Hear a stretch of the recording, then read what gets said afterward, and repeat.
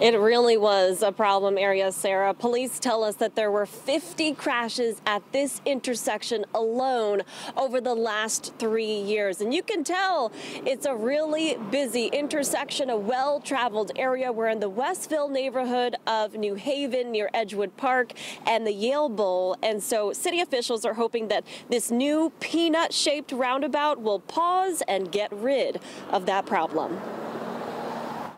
Accidents, lots of accidents, crazy driving. Pat Sievertson has lived in this neighborhood for more than 4 decades, and she says this intersection connecting Chapel Street to Yale Ave is highly trafficked and even more dangerous. I was always very nervous about this intersection because you can't really see the cars, and especially in the summer with the shadows and everything. Those factors have led to 50 crashes here over the last 3 years, many of them pretty serious. Just ask Lieutenant Elliot Rosa. We can't have a cop at every intersection to help slow everyone down, and this formulation actually just works synergistically with the police department and the residents.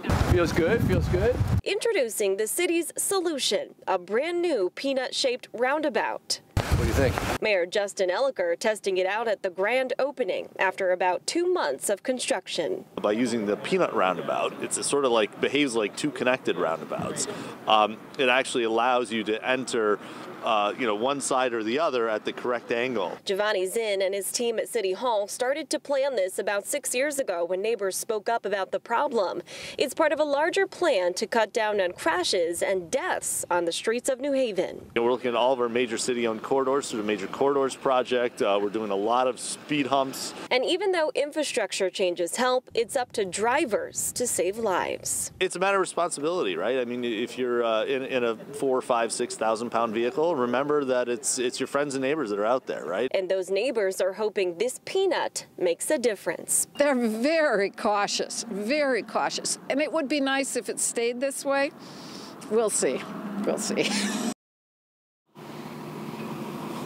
Now, we asked Giovanni if he considered using red lights or maybe stop signs in this area. He says, no, the peanut was the perfect scenario here because people can blow through red lights and stop signs. And since speeding is the issue here, he says it'll be pretty hard to blow through this peanut-shaped roundabout. We're live here in New Haven. Julia LeBlanc, Fox 61, Connecticut's news station.